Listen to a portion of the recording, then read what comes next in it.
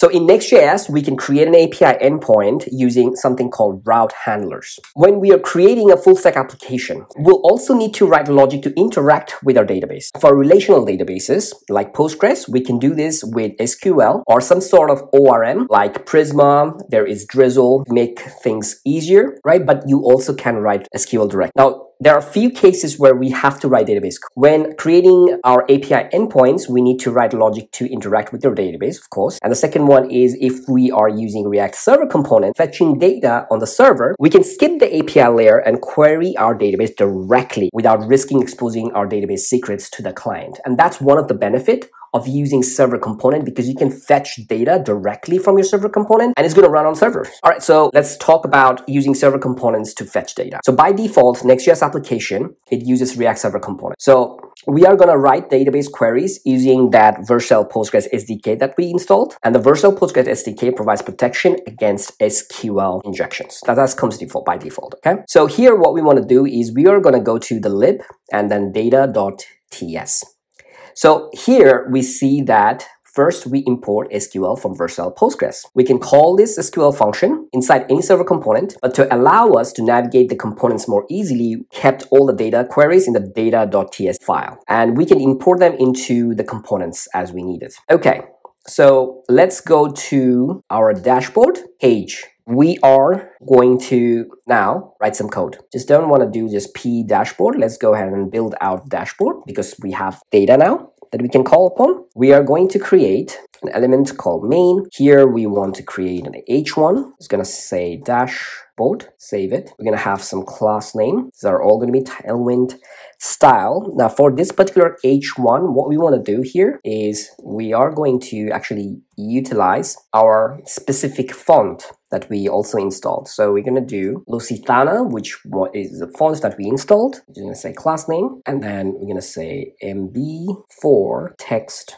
I'm going to go with the text XL, and then we're going to go to MD text -2 XL. Okay, so after H1, let's go ahead and create a div. And inside this div, we're going to have some card that we are going to import from the UI. But first, let's go ahead and add some class name here. So this is going to be a grid, going to get a gap of 6. We are going small. On small devices, it's going to have a grid calls -2. It's going to be 2 column grid. On larger devices, we are going to have a grid calls grid column of 4. Save that. And here, I'm just going to go ahead and paste a bunch of code from here. Then this is just going to be for the card information. So as of right now, these are all commented out. And then underneath this div, I'm just going to have another div. And then let's go ahead and add some class name as well here. So we're going to say margin top at 6. It's going to be a grid system. It's going to have grid columns of 1. We're going to have gap of 6, 4. On larger devices, we're going to have a grid calls of 8. And here as well, I'm going to some code here and we're going to come back to it later. Save it. Now, we also want to make sure this function right here that we are exporting is an async function, and we can do that because it's a server component. Now there are also 3 components which receives data here. So you can see there is a card component that we commented out, there is a revenue chart right here, and there's the latest invoices. Okay, let's fetch the data in the revenue chart. First, let's import the fetch revenue function from the data.tss. Fetch revenue from the data.js, so it's in the lib data.ts. There you go. This is the function that it's returning. So we are importing this one into our page. And right here, before we return a JSX, we're going to say const revenue is equal to await this fetch revenue. Call this function. Right now, I'm going to go ahead and uncomment this revenue chart. Now, it is giving me an error because I have not imported this. So let's go ahead and auto import it from here. So import revenue chart from the UI. So in the UI, there is in the dashboard, you see that there's a revenue chart right here. All the codes are built out for you, so we don't spend more time. Go ahead, refresh this page. Now, we do see the dashboard and recent revenue, but we don't really see any charts. So let's go ahead and take a look if everything's good. So let's go to our revenue chart function, what we want to do here is we are going to uncomment all the commented out section. There you go. Save it, uncomment this one as well. Okay, let's see. Revenue chart.tsx is, it should be running, compiled, no errors here. Now we have the chart, revenue chart showing that is coming from our database. So if you take a look at the fetch revenue, you can see fetch revenue, it's getting its data, awaiting a SQL statement, select star from revenue. And this SQL is actually coming from Vercel Postgres. Let's keep working. So for the latest invoices, which is this one. So we need to get the latest 5 invoices, okay, stored by date. Now we could fetch all the invoices and sort through them using JavaScript, of course, but this isn't the problem as our data is small. But as our application grows, it can significantly increase the amount of data transferred on each request and the JavaScript required to sort through it. So to make your application really, really slow. So instead of sorting through the latest invoices in memory, we can use an SQL query to fetch only the last 5 invoices. Yeah, let's go to data.ts and latest invoices here.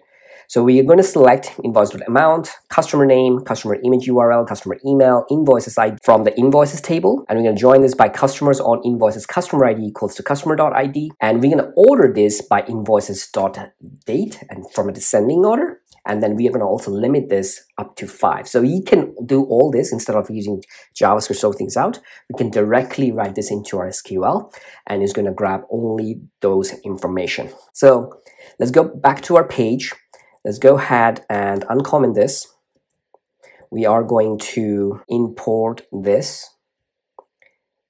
And we are also going to get fetch latest invoices. We are going to create this latest invoices, await that, fetch latest invoices, just like we did with the fetch revenue. We're doing this one. So latest invoices is this one right here. We got our component and we got our fetch latest invoices. So let's go to, before I check this, let's go here and then unmark the JSX here. Let's save it. There you go. Let's take a look. We have the revenue latest invoices.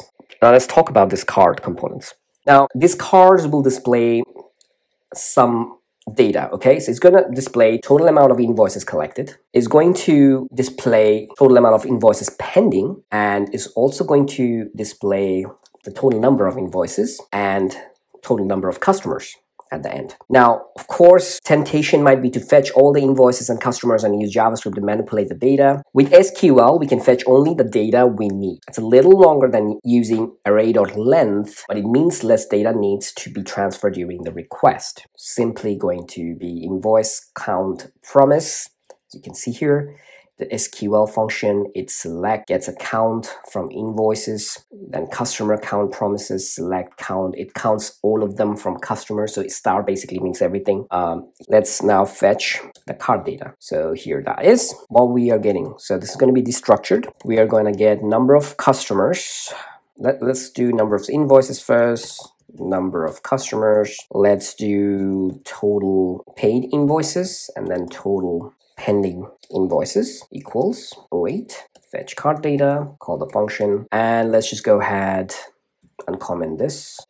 One at a time. Cool. The first error is we have to import our card component. That's going to be from our dashboard cards UI component. Save it. There's no error right now. We have our total paid invoices and everything. So let's go ahead and now check out our application. In the tab, these are all UI card that's already created. So now you can see we have collected 1,185 pending. These data are all coming from your database. So this is a full stack application. Total invoices 15, total customers 10.